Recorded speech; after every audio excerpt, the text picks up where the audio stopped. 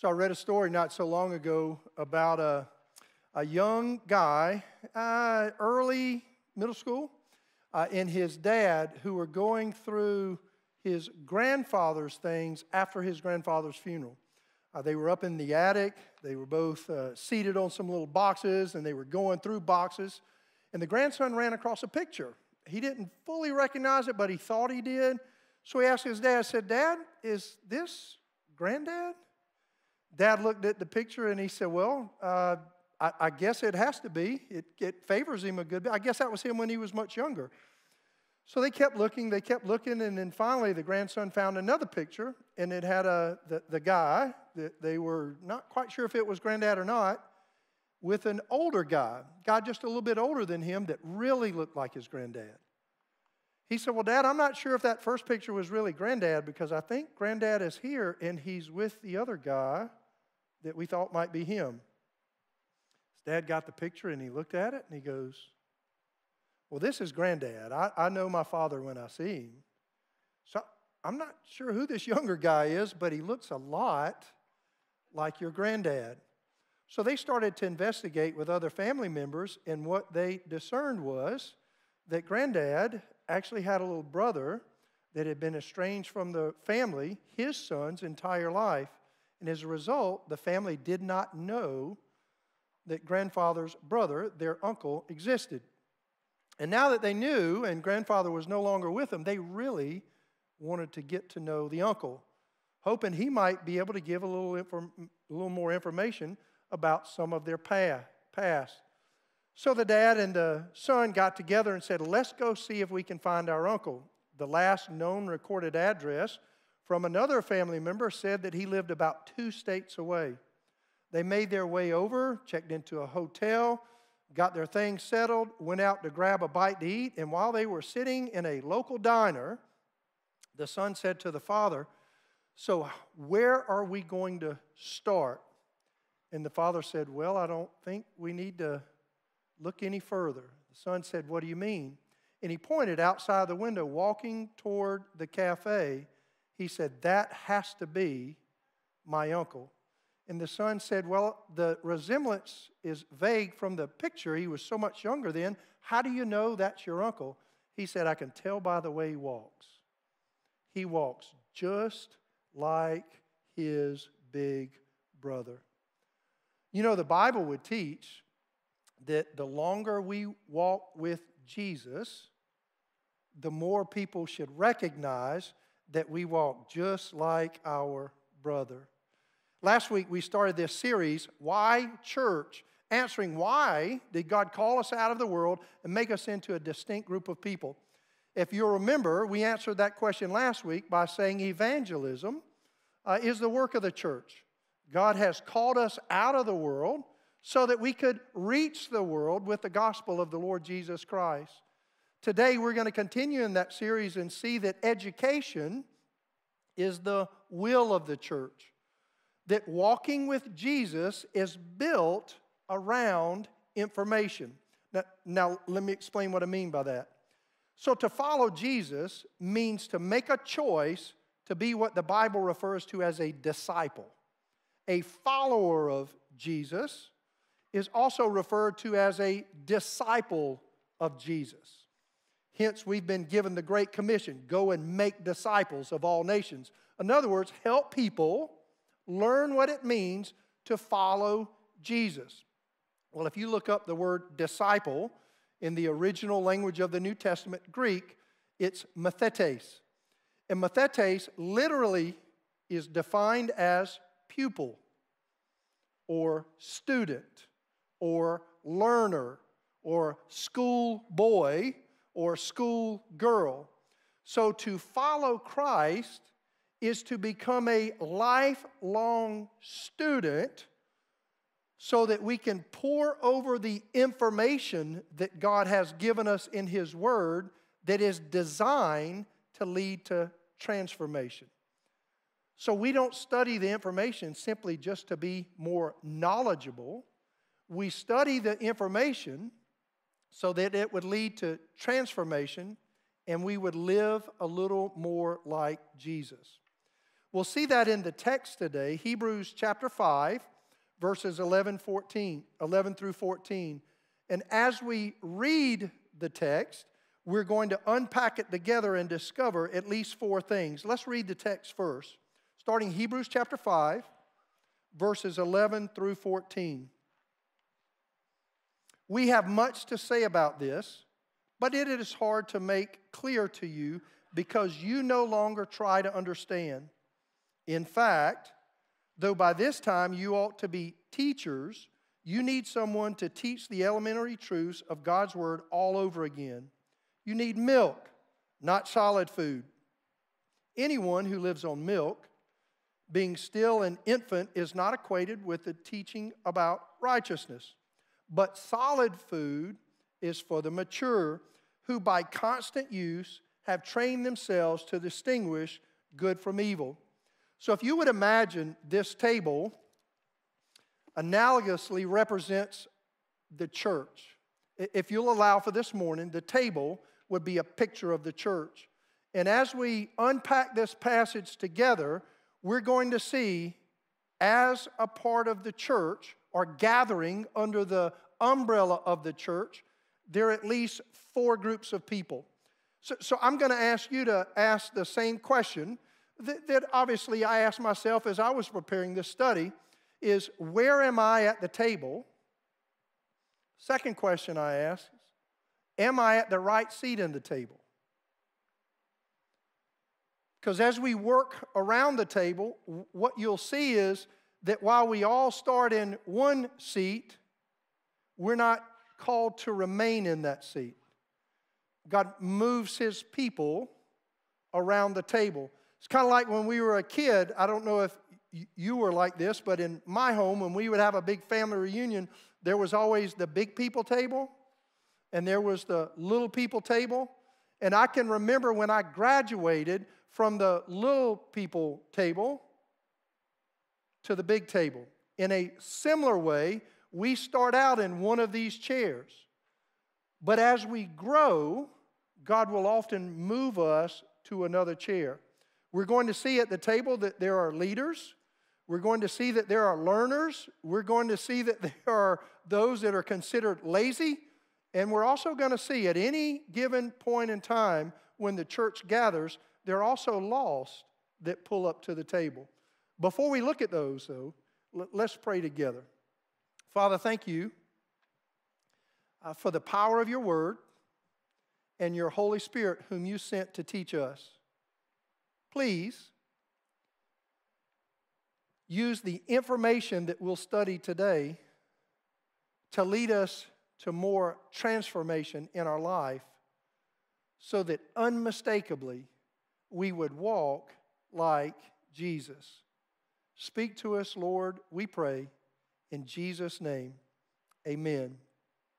So at the table, I would say at the head of the table, there are leaders within the church. You say, where's that in the passage? Look with me again to Hebrews chapter 5, verse 11, the very first verse in the passage. Notice it says this, we have much to say about this, but it's hard to make clear because you no longer try to understand. Look at the first part of that. We have much to say about this. When we're studying Scripture, it's always important that we get the context. So if we back up, leading into Hebrews 5, 11 through 14, this is what we see. We see someone like a pastor teaching a Hebrew church about the priesthood of Melchizedek and that Jesus is our high priest serving today before the Father around the throne, interceding for us as our high priest. 1 Timothy 2:5, Paul tells Timothy, we have but one mediator between us and God, and it's Christ Jesus. He is our high priest. This is why when we pray in Jesus' name. Why? We're confirming that we understand it is only because of Jesus that we can approach the Father. He is our high priest. He is our mediator. He is our go-between. So the author of the book of Hebrews is teaching about Jesus being our high priest, and in a specific order, the priesthood of Melchizedek, a person who lived long ago. You'll read about him in the book of Genesis. And then all of a sudden, the author slams on brakes and just stops. And he says, look, we've got a lot to say about it. But we can't talk about it right now because you're slow to learn. So what we see at the very beginning of this text is around the table or in the church, they're the leaders. They're those that God has called. He has anointed and He has appointed those leaders to help lead the vision of God for each local church. Those leaders oftentimes in churches of this size and as they grow would be the pastoral staff. But regardless of the size of church, the pastoral staff is also accompanied by high-capacity lay leadership. Lay people that have also been called by God and put extra time and study to serve in certain areas. In our particular church, we call community group leaders also what would fall in this category of leaders. Why? Because what they do is they take a smaller group of people from the table at large, the church, and then they go and they gather in a classroom and they open God's Word and they teach and lead discussion around God's Word. So leaders can be the pastoral staff, but can also be what we would call high-capacity lay volunteers that have also committed their life to helping lead and teach in the local church. This is the pattern that was set forth with the Apostle Paul when he was explaining the governance of the local church to the church at Ephesus. Read with me Ephesians chapter 4, verses 11 through 13. Or write that down in your notes to go back and read later. Here's how it reads right out of the book of Ephesians, chapter 4, 11 through 13. So Christ gave the apostles, prophets, evangelists, pastors, and teachers. So these are leaders around the table. Now, what did He give them for? Look at verse 12 and 13. Verses 12 and 13. To equip the people, that's everybody else at the table, for the works of service, so that the body of Christ may be built up until we all reach unity in the faith and in the knowledge of the Son of God and become mature, attaining the whole measure of the fullness of Christ. So how does a local church attain the full measure of the fullness of Christ that God has predetermined for that church to experience? It's when leaders lead. It's when those within the church recognize that God has called them to give their life away in service to Him in and through the local church, and they engage in the act of leading. This is why in Romans chapter 12, verse 8, it says, those who have the gift of leadership, let them lead diligently. God has called the pastoral staff and those high-capacity volunteers to come alongside of the pastoral staff and to lead. Second group we see at the table, we see learned. We see leaders, and we also see the learned at the table.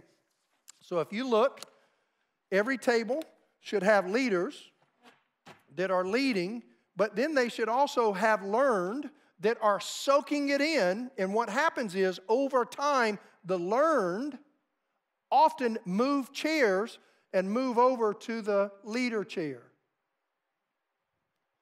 The learned sit, and they soak it in, and they soak it in, and grow to a point where eventually they serve, which means they move to the leader chair in a specific area of the church to ensure that the mission of God continues to move forward.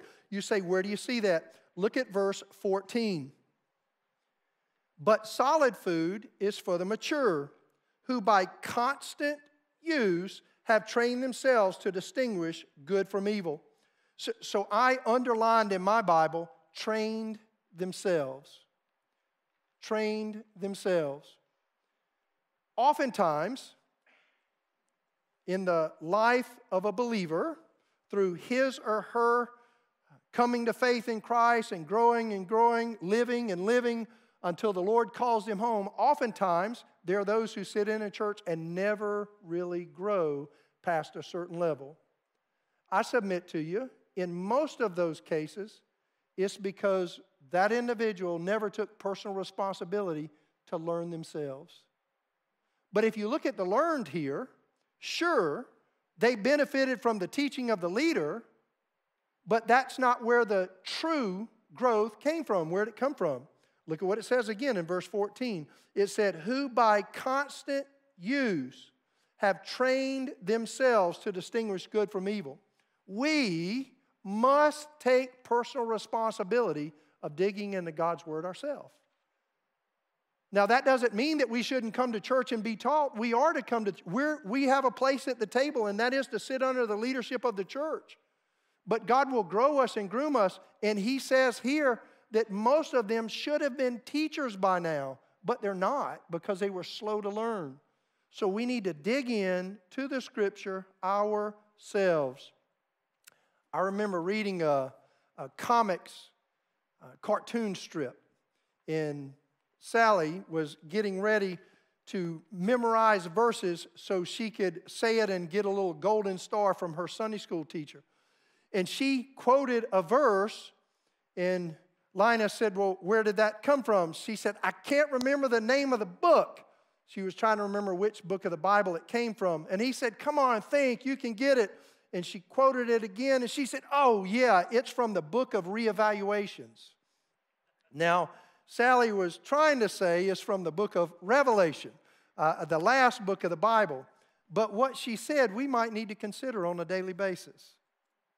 The book of reevaluation. How do we become a part of the learned and not the lazy? We open God's Word on a consistent basis, and we reevaluate our life based on what God's Word says. So when we look at God's Word, and we look at our life, if they're not matching, the reevaluation is that we should change, not God's Word. Because His Word is timeless and it's immutable. That means unchangeable. It means it does not change. And it was applicable to us yesterday. It will be applicable to us in the future. And it is applicable to us right now. So around the table, we see leaders, we see learners, and then we see the lazy. You say, what do you mean, the lazy? All right, look back in the passage. Hebrews chapter 5, verse 12 and 13. Listen to how it reads. In fact, though by this time you ought to be teachers, you need someone to teach you the elementary truths of God's Word all over again. You need milk, not solid food. Anyone who lives on milk, being still an infant, is not acquainted with the teaching about righteousness.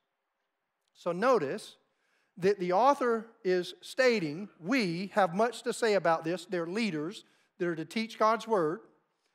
And then he says, some have learned to train themselves to distinguish good from evil because they constantly use the Scripture themselves, so we have to learn. But here we see that the author is pointing out that there's also lazy there. And you say, what do you mean lazy? Think about what the text said.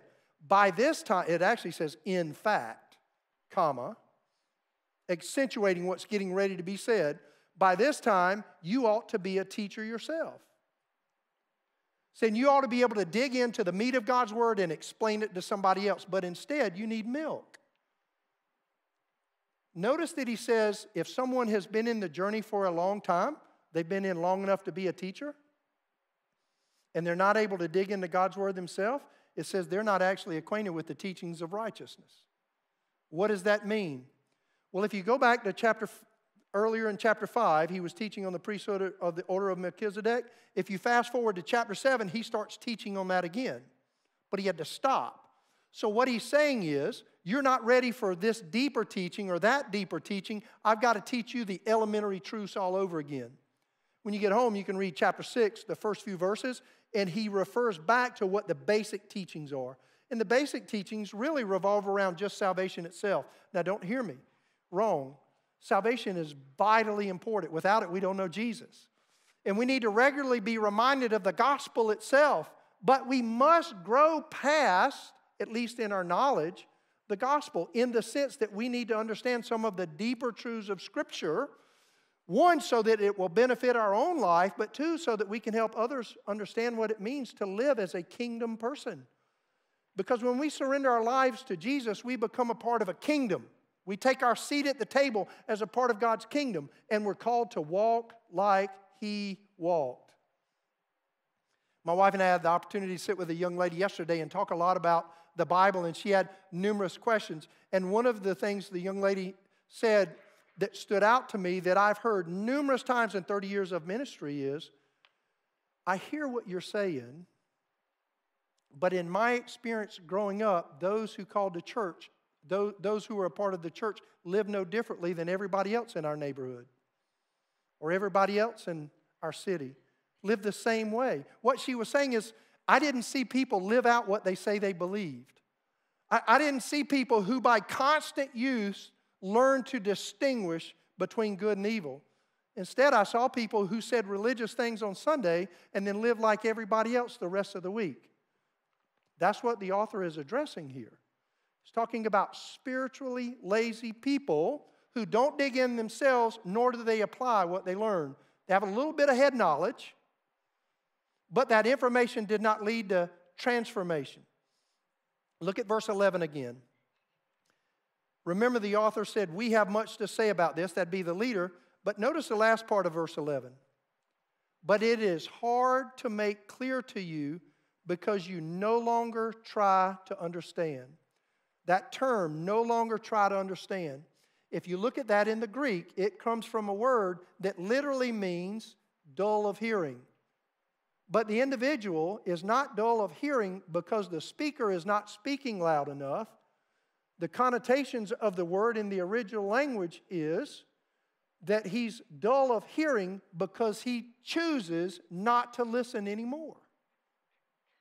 Puts the choice on the listener, not the leader, as far as whether the listener will receive it. A leader can only do so much. The learned can only contribute so much to the process. The learner, at one point, has to take personal responsibility and appropriate that information and move toward transformation with God's help. But what the author is saying is there are some among you that are slow to learn. In other words, have become obstinate toward the gospel itself. And for whatever reason has chosen not to appropriate the instruction. Therefore, the information cannot lead to transformation because the person just won't let it happen. There's the leaders around the table, there's the learned around the table, and then there's the lazy around the table. The one that simply says, no. Proverbs 28 verse 9 says this, if anyone turns a deaf ear to my instruction, even their prayers are detestable. We need to always ensure that we're open to God speaking into our life. If you get an electronic copy of the weekly each week, you know that I regularly write, this Sunday we will be talking about, and I'll put the passage, and then I'll say, please prayerfully read it before we come together. Why? What you take home on Sunday has less to do with what I deliver versus whether you were prepared to get what I delivered. I've heard people before say, man, I didn't like what the preacher said today, or I didn't get much out of what the preacher said. I'm talking about years ago when I wasn't the preacher on stage and I was privy to a lot of the conversations that take place after services like this.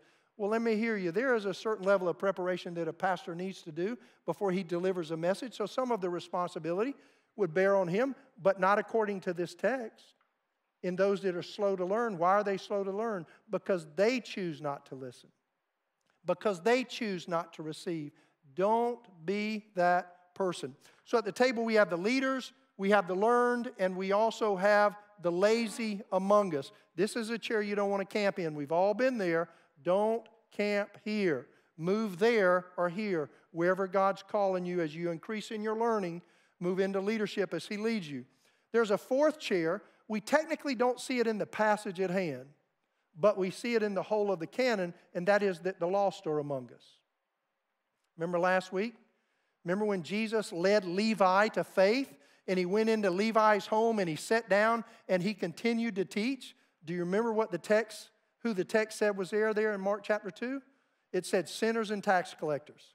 Why were they there? They wanted to learn. How do we become a believer in the Lord Jesus Christ? We first have to learn what the gospel itself says, that Jesus is God's Son, who is the Son of God, who left heaven and came to earth, lived a perfect life, died a sacrificial death, and was raised from the dead. We must learn this from the Scripture and appropriate it in our life before we can be saved. So at one point, we sat in a church service lost, or we sat at a friend's house lost, or we sat in a class lost, and somebody taught us the truth of the gospel itself. And then when we learned it, hopefully, we moved to the learn chair, and God grew us up, and then we moved to the leader chair so that we could help serve in the church. So lost will always be among us, and lost should be invited to participate in much of what we do. Now, a lost person is not to be baptized. Baptism is an ordinance within the local church for those that have recently placed their faith in Christ. Somebody gets saved. So now they're a learned person. They've learned and appropriated the gospel. So now they're baptized and they grow up in their faith, continue their learning process till they're ready to lead. A lost person is also not invited to participate in communion. Only saved people are to participate in communion. When we have communion, we always give a warning at the beginning. Hey, if you don't know Jesus, this is technically not for you. Even so, we would say if you know Jesus but aren't really walking closely with the Lord, until you get your heart right with the Lord, don't come, because the Bible teaches that communion is for the saved and also those that are walking clearly with Jesus at the time. But outside of those two things, we don't see the Bible teaching that lost people can't come and be exposed to the community of Christians. They need to be, because this is how they learn how Jesus lives and how He calls us to live in light of Him. So when we look at the church in the New Testament, we see four primary groups of people. We see leaders, those that God anoints and appoints to help ensure that people understand His Word and live in a way so that the church and the individual, we can maximize our redemptive potential as God's chosen people in the world today. And then there's also the learned, those that come alongside the leaders and help make sure we feed everybody that comes to the table. And then there's the lazy. And if we're honest, we've all been in this at one time or another. And this is when we just get too busy for God and kind of go our own way. And then there's the lost, where we all were, if we know Jesus today, at one point. And that's where we came just to kind of check Christianity out and figure it out. So this is the picture of the church. So how do we make sure we're in the learn chair or in the leader chair that God calls us to be, and not find ourselves in the lazy chair, and Lord willing that you're not in the lost chair? How do we do that? I heard a story a while back. There was a business leader. He owned a soap manufacturing company. He was walking with his pastor after they had enjoyed a coffee together in a local coffee shop. And as they were making their way down the sidewalk, the business leader noticed a guy had just ran out of a convenience store with a gun. He had just held them up. Then he noticed some homelessness over here, and then he noticed looked like a husband and wife, could have been a boyfriend or girlfriend, fighting just outside of the coffee shop they had just left. And as the business leader looked around at all of this sin around him, he said to the pastor, "So, Pastor, do you think the Bible really works? Because I'm looking around and all I see is sin." Pastor thought for a minute. And he noticed over in the park down the street, there was a little boy playing in the mud. And he had mud pile all over his face and dirt all up his arms. And the pastor said, "You notice that little boy in the park? He's as dirty as they get. You think that soap you are making in your manufacturer, in your company, you think that soap really works?" And the guy thought for a moment. He said, "Well, soap only works if you use it." And the pastor said, "That is also true about the Bible. The Bible only really works if you use it."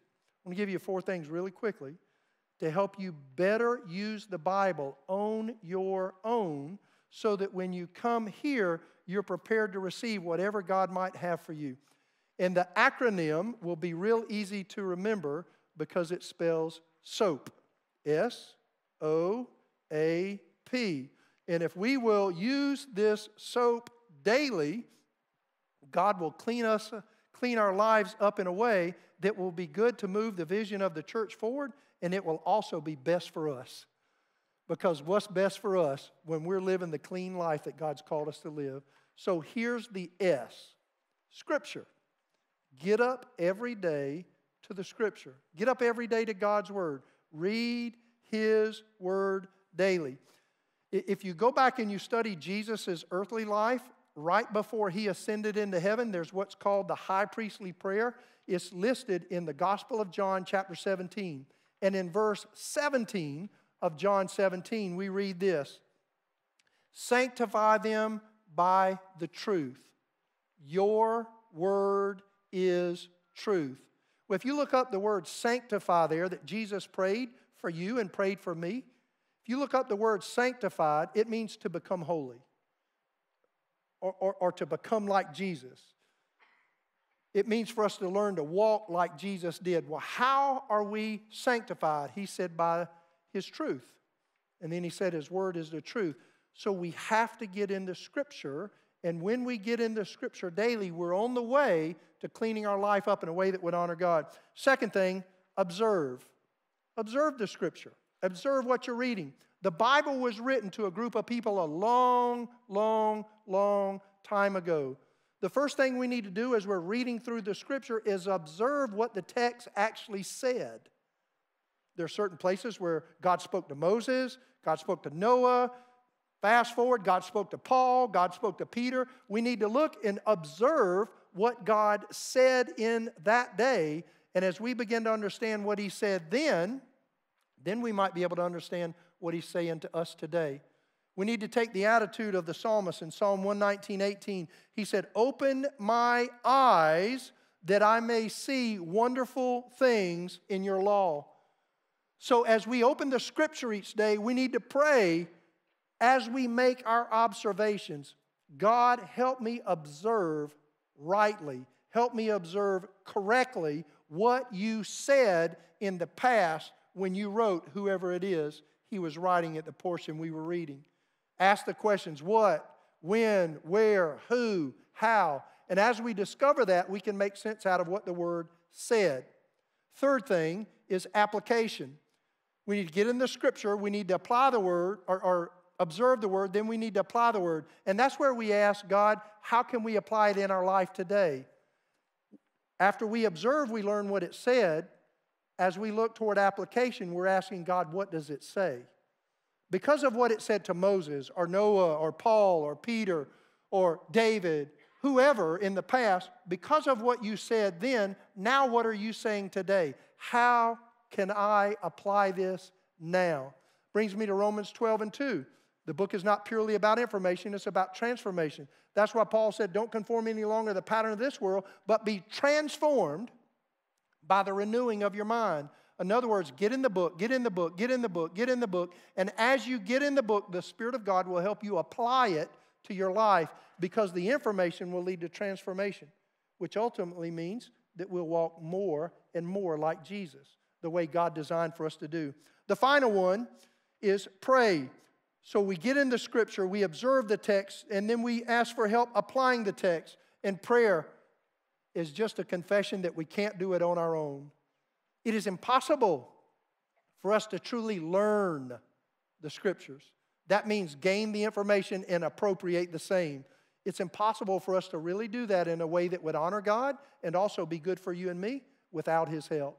So prayer, we must bathe our life and our learning in prayer. The Apostle Paul wrote in Colossians 4:2, devote yourselves to prayer, being watchful and thankful. When we do this, the soap will clean us up and help us live exactly the way God calls us to do. One last thing before I close in prayer. Hold on just a second.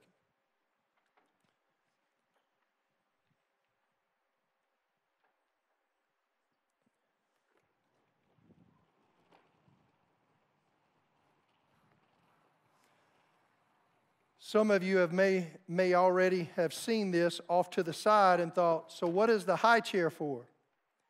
So let me tell you what it's not for. Last service, somebody said, oh no, Shonn and Bonnie are expecting a new baby. No, we are not. We are grandparents and love it that way. We're not expecting another child. So what is this? So in the text, this chair is not really there. But in reality, if we're not careful, this chair creeps up in every church. And you say, what do you mean? Don't we want babies? Yeah, that would be those that are still in the infancy process of the learning stage. So this is technically not a high chair in the illustration. This is an eye chair.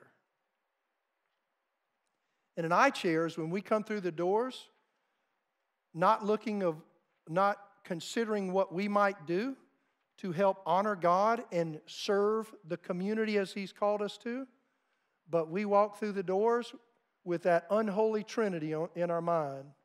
Me, myself, and I. I came to church just so I can get something. I came to church because I want the music to be exactly the way I like it. I didn't like that sound today, or the pastor talked too long, or he didn't talk long enough, or he didn't wear a tie, or he did wear a tie. Oh my goodness, the things that we hear in churches. And those things that we usually hear come from a very selfish spirit. In the text, he said to the lazy, by this time you ought to be teachers. What if we walk with Jesus 20, 30, 40 years and we're still in this chair? That's not a good look. I actually thought I would sit in it and illustrate it, but I don't think it'll hold me up. Because they weren't designed to hold people up my size. That's why I say the eye chair doesn't really belong at the table. Confession and we close. I've been in the eye chair before. Even as a pastor, I've been in the eye chair before. I want to encourage you, if you find yourself in the eye chair, go before the Lord and confess it. And say, God, I understand it's not about me. It's about glorifying you. And build others up as you lead me to. And when we do those things, we get exactly what we really want. And that's peace in here. Because the greatest level of peace we ever experience is when we're walking in the center of God's will. And we're walking in the center of God's will is selflessly, not selfishly.